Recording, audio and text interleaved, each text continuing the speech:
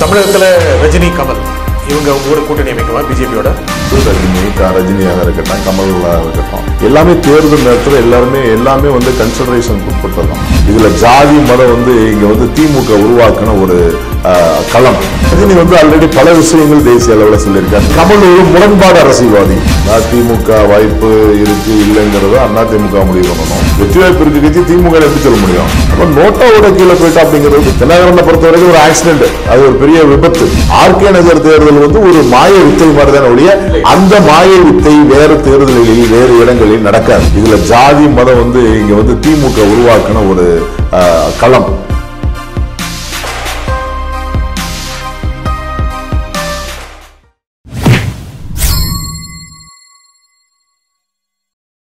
வணக்கம் எம் தமிழ் நண்பர்களே. ரஜினி கமல் இவர்களோடு தமிழகத்தில் பிஜேபி கூட்டணி அமைக்குமா? தமிழகத்தில் பிஜேபிக்கு யார் கூட்டணிக்கு தயாராக இருப்பார்கள்? இதற்கு பாரதிய ஜனதா கட்சியின் திரு அரசகுமாருடைய பதில் என்ன? வணக்கம். தமிழகத்தில் ரஜினி கமல் இவங்க ஒரு கூட்டணி அமைக்குமா பிஜேபியோட? அதாவது தமிழகத்தில் ரஜினி கமல் என்பது மட்டுமல்லாமல் எங்களுடைய பாரத பிரதமர் மரியாதைக்குரிய நரேந்திர மோடி அவர்கள் சொன்னதைப் போல எங்களோடு யார் ஒத்த கருத்தோடு பயணிக்கிறார்களோ, யார் எங்களுடைய கொள்கைகளுக்கு குரல் கொடுப்பதற்கு தயங்கா காட்டாமல் இருக்கிறார்களோ, யாரை சேர்த்தால் தமிழகத்தில் வெற்றி வாய்ப்பை பெற முடியுமோ, யாருடன் சேர்ந்தால் தமிழகத்தில் வெற்றி வாய்ப்பை பெற முடியுமோ என்ற அடிப்படையிலே வருகிற போது ரஜினியாக இருக்கட்டும், கமலாக இருக்கட்டும், மற்ற பிற அரசியல் கட்சிகளாக இருக்கட்டும், சமுதாயங்கள் சார்ந்த தலைவர்களாக இருக்கட்டும், அமைப்புகளாக இருக்கட்டும், எல்லாமே தேர்தல் நேரத்தில் எல்லாமே வந்து கன்சிடரேஷனுக்கு உட்பட்டதான்.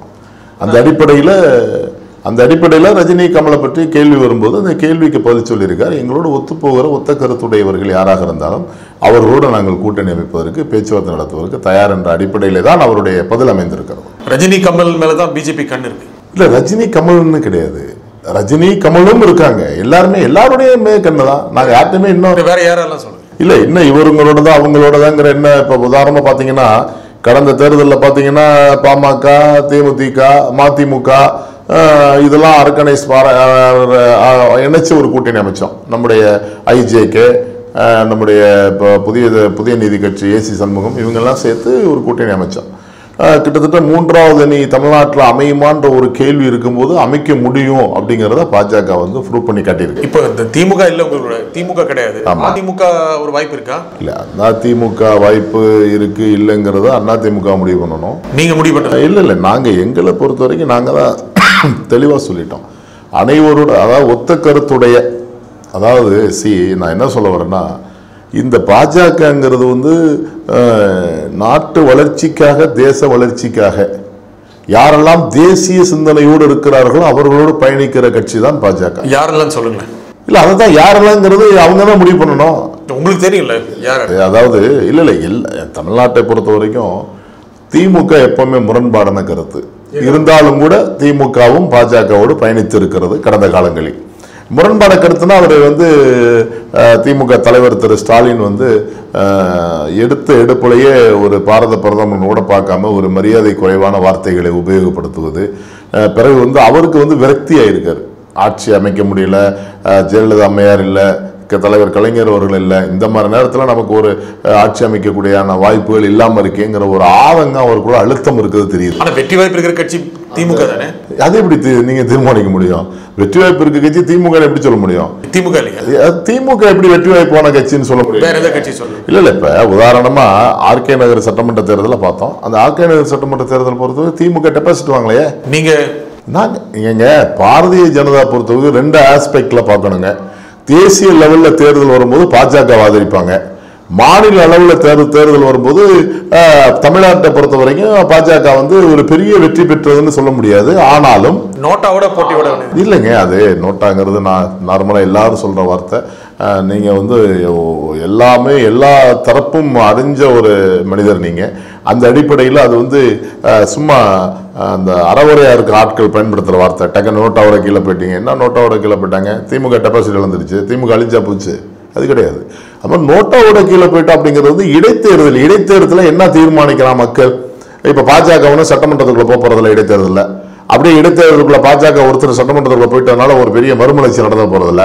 அப்ப இந்த போட்டியா இருக்கு திமுகவுக்கும் அதிமுகவுக்கும். அதிமுகவும் திமுகன்னு பார்க்கும்போது தினகரனை பொறுத்த வரைக்கும் ஒரு ஆக்சிடென்ட், அது ஒரு பெரிய விபத்து.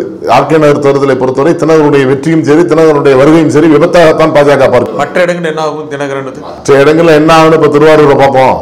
மற்ற இடங்களில் என்ன ஆகுன்னா அவர் ஆரம்பிச்ச கம்பெனி அவரே முடிச்சுட்டு போயிடுவார், அவ்வளவுதான். ஆனால் தினகரன் ஒரு கம்பெனிங்கிறீங்களா? இல்ல, தினகரனை பொறுத்த வரைக்குங்க அவர் வந்து ஒரு முறையான அரசியல் அமைப்பு அரசியல் இயக்கங்கள் அப்படி வந்துட்டான்னு சொல்ல முடியாதுல்ல. அதிமுகங்கிற ஒரு நிறுவனத்திலிருந்து அதிலிருந்து எதையாவது லேபர்ஸை எதையாவது ஒர்க்கர்ஸை எதாவது ஆட்களை கூட்டிட்டு வந்து ஒரு கம்பெனியை ப்ரொவைட் பண்ண முடியுமான முயற்சி தானே அவர். ஏன்னா புதுமையான ஆட்கள் அவர்கிட்ட ஒன்று புதுசாக ஒன்றும் போலையே. மற்ற கட்சிகள் இருந்தோ இல்லை மற்ற அரசியலுக்கு புதுசாக வர்ற அரசியல் விரும்புகிற அரசியல் தோழர்களோ தொண்டர்களோ இளைஞர்களோ எழுச்சியா ஒன்றும் போலையே. அதிமுகவில் ஒரு குரூப்பை உடைச்சு வச்சிருக்காரு. அப்படித்தானே எல்லா கட்சியும் இல்ல இருக்காரு. அது காலப்போக்கில் நிற்காது இல்லை. அப்படி பார்த்தீங்கன்னா வைகோ வந்து அதிமுக இருந்து பிரிஞ்ச திமுக இருந்து வைகோ அவர்கள் பிரியும் பொழுது 18 மாவட்ட செயலாளர்கள் அவரோடு போனார்கள், மூத்த தலைவர்கள் அவரோடு போனார்கள். எம்ஜிஆர் அவர்கள் திமுக வெளியே வந்தபோது தலைவர்கள் வந்தார்கள் இல்லையோ, தொண்டர்கள் ஏறத்தாழ ஒரு 40-50% தொண்டர்கள் எம்ஜிஆருக்கு பின்னால் போனார்கள். அப்படி ஒன்றும் அதிமுக காரங்க ஒன்று தினகரனோட பெரிய சதவீத அடிப்படையெல்லாம் போயிடல. ஆர்கே நகர் தேர்தல் வந்து உங்களுக்கும் தெரியும் எனக்கும் தெரியும் உலகத்துக்கு எல்லாத்துக்குமே தெரியும். ஆர்கே நகர் தேர்தல் வந்து ஒரு மாய வித்தை மாதிரிதான் ஒழிய அந்த மாய வித்தை வேறு தேர்தல்களில் வேறு இடங்களில் நடக்காது. அது என்ன மாய வித்தை சொல்லுங்க. அதாங்க, ஒருத்தர் 20 ரூபா டோக்கனுங்கிறாங்க, ஒருத்தங்க பணம் கொடுத்தாங்கன்றாங்க, ஒருத்தன் கொடுக்குறேன்னு உத்தரவாதம் கொடுத்தாங்கன்றாங்க, ஒருத்தர் டெலிவரி பண்ணியாச்சுங்கிறாங்க, ஒருத்தர் வந்து அந்த ஸ்பாட்லயே டெலிவரி பண்ணாங்கிறாங்க, பல கருத்தை சொல்றாங்க. நம்ம அதுக்குள்ள நீங்க நம்பலையா? இல்ல, நம்பாம எப்படி இருக்க முடியும்? 20 ரூபா நோட்டு தான் உலகமே பேசிட்டு இருக்கேன் இன்னைக்கு வரைக்கும். நான் மட்டும் என்ன விதிவிலக்கா என்ன சொல்லும்போது அப்படின்னு சொல்றாங்கன்னா பல விதங்களை சொன்னார்கள், பல விதங்களை சொன்னார்கள். தினகரன் அரசியல் தலைவர் என்றோ, தினகரன் இந்த நாட்டை காப்பாற்றுவார் என்றோ, தினகரன் வந்தால் தமிழ்நாடு செழிப்படையும் என்றோ ஆர்கே மக்கள் வாக்களிக்கவில்லை என்பதை நான் உறுதியாக சொல்கிறேன். நீங்கள் யார் தேசிய உணர்வு கொண்டவர்களோ தேசிய அளவுக்கான நிலைப்பாடு கொண்டவர்களோ அவரோட கூட்டணி அப்படி. ஆமா, இப்ப உதாரணமா ஒண்ணு சொன்னா, இப்ப ஜிஎஸ்டி கொண்டு வந்தோம். ஜிஎஸ்டி கொண்டு வரும்போது அதிமுக வந்து கிளாரிபிகேஷன் கேட்டது, மாற்றங்கள் கேட்டது. ஆனா ஜிஎஸ்டியை எதுக்கல, ஜிஎஸ்டிக்கு ஒத்துழைப்பு கொடுத்தாங்க. இது தேசிய சிந்தனை. இரண்டாவது பாத்தீங்கன்னா இன்னைக்கு வந்து ஜிடிபி வந்து இந்தியா லெவல்ல கணக்கு பார்க்கும்போது தமிழ்நாட்டில இருந்து 8.4% ஜிடிபில இந்தியா லெவல்ல இருக்கிற பெர்சன்டேஜ்ல தமிழ்நாட்டுடைய பங்கீடு இருக்கு. அது மாதிரி உதவி மின் திட்டங்கள், அது மாதிரி மருத்துவ காப்பீடு திட்டங்கள், அது மாதிரி வந்து அனைவருக்கும் வீடு வழங்கும் திட்டங்கள், இதெல்லாம் வந்து மத்திய அரசுடைய அந்த செய்யறது பூராமே ஃபண்டு கொடுக்கறது, நிதி கொடுக்கறது, அலாட் பண்றது, ப்ரொவைட் பண்றது பூரா மத்திய அரசா இருந்தாலும் கூட அதை மாநில அரசு சிறந்த முறையில் எடுத்து செயல்படுத்துகிறது என்று பாராட்டத்தக்க விஷயமா இல்லையா? மத்திய அரசுக்கு ஒத்துழைப்பு கொடுத்தா தேசியமா? மத்திய அரசுக்கு ஒத்துழைப்பு கொடுக்கிறதுக்காக இல்ல, இந்திய வளர்ச்சியில் இந்திய மக்கள் அனைவருக்கும் அனைத்து பிரஜைகளுக்கும் அரசாங்கத்தால் மத்திய அரசாங்கத்தால் கொடுக்கப்படுகிற நிதியாக இருந்தாலும் திட்டங்களாக இருந்தாலும் அதை கைகோர்த்து செயல்படுத்துகிற ஒரு ஆற்றல் படைத்த அரசு தான் முக்கியமான மாநில அரசு கருத்து கொள்ளும். சரி, இப்ப ரஜினி கமல்ல யார் தேசிய உணர்வு கொண்டவங்க? ஏறத்தாழ வந்து ரஜினி வந்து ஆல்ரெடி பல விஷயங்கள் தேசிய அளவில் சொல்லியிருக்கார். நதிநீர் இணைப்புக்கு அவர் வந்து ஃபர்ஸ்ட் அனௌன்ஸ்மெண்ட் அவர் தான் அறிவிச்சாரு. நதிநீர் இணைப்புக்கு வந்து 1 கோடி ரூபாய் அறிவிச்சார்னு நினைக்கிறேன். அதுக்கு பிறகு வந்து இந்த கர்நாடக காவேரி இஷ்யூஸ், தமிழ்நாடு கர்நாடகத்துக்கு பிரச்சனை வரும் பொழுதும் கர்நாடகத்துக்காகவும் ஒரு ஆதரிச்சு பேசல, தமிழ்நாட்டுக்காகவும் ஒரு ஆதரிச்சு பேசல. என்ன காரணம்னு கேட்டீங்கன்னா, ஆதரிச்சு பேசினா எந்த குரல் கொடுத்தாலும் அது விபரீதமா போகும், எதிர்ப்பா போகும். அதனால அவர் மௌனம் காத்தாரு. மௌனம் காத்தாருங்கிறத விட ஒரு ஜனநாயக ரீதியான வெற்றியில போகணும், 2 மாநிலமும் அடிச்சுக்க கூடாது, கலவரங்கள் வரக்கூடாதுன்னு எதிர்பார்த்தாரு. ரஜினி தேசிய உணர்வோடு இருக்காருங்க. ரஜினி எப்பவுமே தேசிய உணர்வோடு தானே இருக்கு. கமல் இல்லையா? இல்ல, கமல் வந்துங்க, கமல் எப்படின்னு கேட்டீங்கன்னா, ரஜினி கமல் 2 எடுக்கும்போது எப்படி வந்து அந்த காலத்தில் நம்ம சிவாஜி எம்ஜிஆர் அப்படின்னு பார்ப்போமோ, எம்ஜிஆர் சிறந்த நடிகரா அப்படின்னு கேட்டால் இல்லைன்னு சொல்ல முடியாது. ஆனால் சிவாஜி மிகச்சிறந்த நடிகர் அப்படிம்பாங்க, அப்போ எம்ஜிஆர் நல்ல நடிகர் அப்படிம்பாங்க. அப்போ இப்போ பார்த்தீங்கன்னா இந்த கதாபாத்திரங்கள் 2ஆ பிரிஞ்சிச்சு. எம்ஜிஆருக்கு வந்தது பூரா தத்துவ படங்கள், சிவாஜி கணேசன் வந்தது பூரா குடும்பம் சார்ந்த படங்கள், பாசம் சார்ந்த படங்கள். அது மாதிரி இப்போ ரஜினியா கமலா அப்படிங்கும் போது கமல் ஒரு முரண்பாடு அரசியல்வாதி, ரஜினி ஒரு மிதவாத அரசியல்வாதி. முரண்பாடுனா எதை சொன்னாலுமே, இப்ப உதாரணமா பாத்தீங்கன்னா, ஏதோ ஒரு அதிகாரி ஏதோ இந்த வீடு கட்டு திட்டத்தில் ஏதோ பணம் வாங்கிட்டாரு கொண்டாரு கொடைக்கானல் இருந்து சொன்னாங்க, உடனே போன போட்டு இப்பெல்லாம் பண்ணாங்க உள்ளாங்க செய்யாங்க, தட்டிச முரண்பாடு. அது அவருக்கு ரைட்ஸ் இல்லை. அவர் என்ன செய்யலாம்னு கேட்டீங்கன்னா, கன்சர்ன் கலெக்டர்கிட்ட தொடர்பு கொள்ளலாம். உங்க அதிகாரி உங்க தாசில்தார், வருவாய்த்துறை அமைச்சர்கிட்ட சொல்லலாம், வருவாய்த்துறை செயலாளர்கிட்ட சொல்லலாம். அதான் சட்டம், அதான் லா. ஆனா இவரை நேரடியா பேசுறாரு, அது அவருடைய முரண்பாடு, அறியாமை. ஏன்னா அது என்ன ஆகுன்னு கேட்டீங்கன்னா அவரை வந்து ஒரு தவறான மனிதராக சித்தரிக்கும், அதிகாரிகளை விரட்டுகிறார். நாளைக்கு அரசு அதிகாரிகள் ஒண்ணு சேர்றது. ரஜினி கமல் இருந்தால் பிஜேபிக்கு வலு சேர்க்கும் நினைக்கிறேன். ரஜினி கமல் இருந்தாலும் இல்லாவிட்டாலும் பிஜேபி வலுவாகத்தான் இருக்கிறது. பிஜேபி எங்க வலு சேர்க்கு? எப்படி எவ்வளவு % ஓட்டு இருக்கும் தமிழ்நாடு? ஏங்க நான் கேட்கிறேன், உங்க முடிவுக்கே வருவோம். கடந்த தேர்தலில் அதிமுக திமுக ரெண்டுமே இல்லாமல் 2 இடங்களை வெற்றி பெற்றோமா இல்லையா? ஒன்று அன்புமணி வெற்றி பெற்றார், இன்னொன்று எங்கள் அண்ணன் மத்திய அமைச்சர் பொன் ராதாகிருஷ்ணன் வெற்றி பெற்றார். வெற்றி பெறும் நிலைக்கு வந்து தென்காசி, நம்முடைய வேலூர் ஏசி சண்முகன் என்ற தொகுதி, இதெல்லாம் 10, 11, 14 இடங்களில் வந்து செகண்ட் பிளேஸ் வந்துச்சு. அது என்ன வெற்றி இல்லையா? சட்டப்பேரவை தேர்தல் எங்க சட்டமன்ற தேர்தல் அப்படி சொல்லாதீங்க. 33,000 40,000 20,000 25,000 வாங்கின தொகுதியில் 50 தொகுதிகள் வாங்கியிருக்கோம் தமிழ்நாட்டில். ஒரு தனிச்சு நின்ன ஒரு பிஜேபி, இத்தனைக்கு சொல்ல நல்ல பாயிண்ட் எடுத்து கொடுத்தீங்க. அதாவது இந்த கட்சிகள்லாம் ஏற்கனவே எங்களோட இருந்த கட்சிகளாம் இல்லாமல் சட்டமன்ற தேர்தலை தனிச்சு சந்தித்த பிஜேபி ஏறத்துறைய ஒரு கணிசமான வாக்குகள் 100 தொகுதிகளில் பெற்றிருக்கு. அதுல 20,000க்கு மேற்பட்ட வாக்குகள் 50 தொகுதிகளில் பெற்றிருக்கு. பெரிய வெற்றி இல்லையா? தமிழகத்தில் பிஜேபி கூட்டணி அமைச்சா யார் கூட்டணி அமைக்கிறாங்களோ அவங்களுக்கு சிறுபான்மை மக்கள் வாக்களிக்க மாட்டாங்கிறதுனால உங்களோட கூட்டணி அமைக்க கிடையவே கிடையாது. அன்பு சகோதரிகள், இஸ்லாமிய சகோதரிகள் மோடி அவர்களை குடும்பத்தில் பிறந்த அண்ணனாக பார்க்கிறார்கள், தந்தை ஸ்தானத்திலே பார்க்கிறார்கள், தன்னுடைய நாட்டின் காவல், தேசத்தின் காவல்காரன் என்பதை பார்க்கிறார்கள், மனிதநேயத்தோடு பார்க்கிறார்கள். கண்டிப்பாக படித்தவர் மட்டுமல்ல, பாமரமாக இருக்கிற பாமர கிராமப்புறங்களில் இருக்கிற இஸ்லாமிய சகோதரிகள் கூட இன்னைக்கு நரேந்திர மோடி அவர்களுக்கு வாக்களிக்க தயாராக இருக்கிறார்கள். அதே போன்று கிறித்தவர்களும் படித்த இளைஞர்கள், வெளிநாடுகளுக்கு சென்று வேலை பார்க்கிறவர்கள், வெளிநாட்டில் இந்தியாவிற்கு இவ்வளவு மரியாதை மவுசு கூடியிருக்கிறது மோடிதான் காரணம் என்பதை உணர்ந்தவர்கள், தேச வளர்ச்சியில் அக்கறை கொண்டவர்கள். இதுல ஜாதி மதம் வந்து இங்க வந்து திமுக உருவாக்கின ஒரு களம். திமுக வந்ததானங்க எல்லாமே. அதிமுக வந்து உங்களுக்கு முதல்ல யார் உருவாக்கப்பட்டது? முரண்பாடான கருத்தை விதைத்தவர் பெரியார்.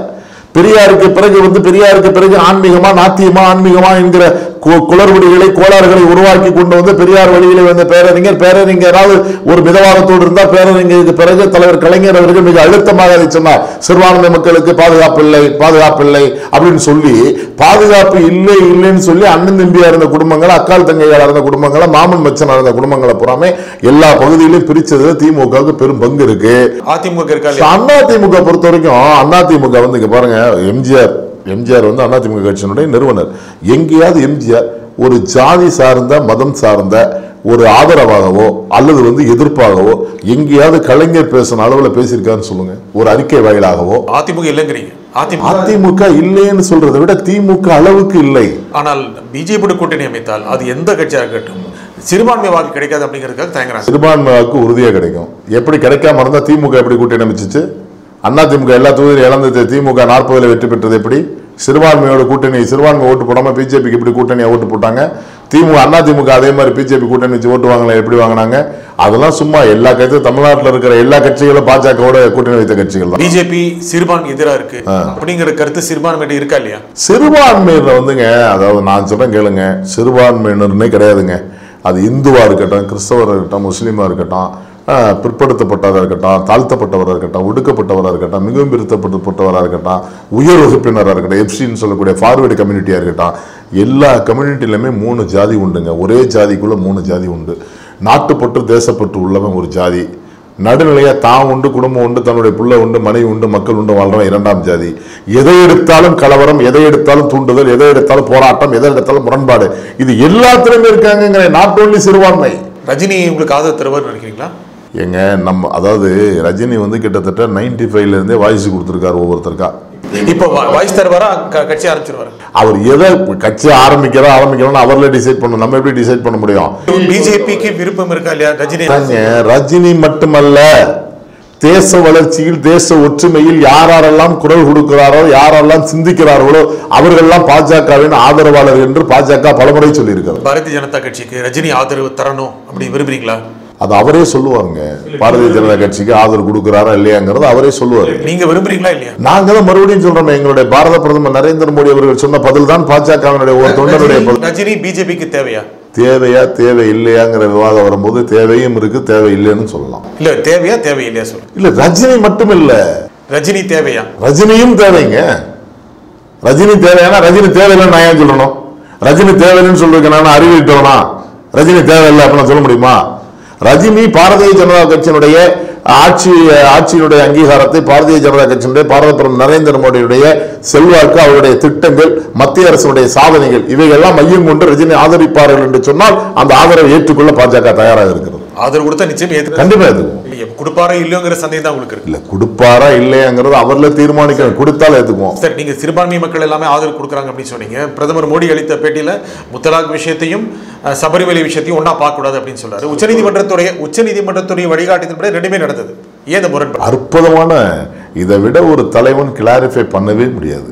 அதாவது உச்சநீதிமன்றத்தினுடைய தீர்ப்பை கேரள மாநிலத்தில் இருக்கிற மக்கள் மட்டுமின்றி ஒட்டுமொத்த இந்தியாவில் இருக்கிற பெண்களே சகித்துக் கொள்ளவில்லை. சபரிமலை பிரச்சனையில அந்த சபரிமலை இங்கு இருக்கிற அந்த ஒரு கண்ணியத்திற்கு, அந்த ஒரு மரபுக்கு இடையூறு வருவதற்கு நீதிமன்றம் கொடுத்த தீர்ப்பு தவறு என்று மக்கள், குறிப்பாக பெண்கள் அதை எதிர்க்கிற போது மக்கள் ஜனநாயகம் எங்கு நிற்கிறதோ அங்கு நிற்க வேண்டியது பாஜகவினுடைய கடமை. உச்சநீதிமன்ற தீர்ப்பு பொறுத்தவரை பாதிக்கப்பட்டிருக்கிற அன்பு இஸ்லாமிய சகோதரிகள் எல்லாம் பட்டாசு வெடித்தும் தீபங்கள் ஏற்றியும் மோடிக்கு நன்றி சொல்லியும் லட்சக்கணக்கான பெண்கள் இமெயில் மூலமாகவும் ட்விட்டர் மூலமாகவும் நரேந்திர மோடி அவர்களை பாராட்டி கொடுக்கப்படுகிற அந்த அவர்களுடைய மகிழ்வான வாழ்த்துக்களை பாஜக அங்கீகரிக்கிறது. எதிர்கட்சிகள் எல்லாமே எதிர்க்கிறாங்க, எல்லா அமைப்புகளும் எதிர்க்கிறாங்க. எதிர்கட்சி முக்கியம் இல்லைங்க, மக்கள் தான் முக்கியம். ஆனா அந்த சமூகத்தை சேர்ந்தவங்க ஏத்துக்கல. எதிர்கட்சிகள்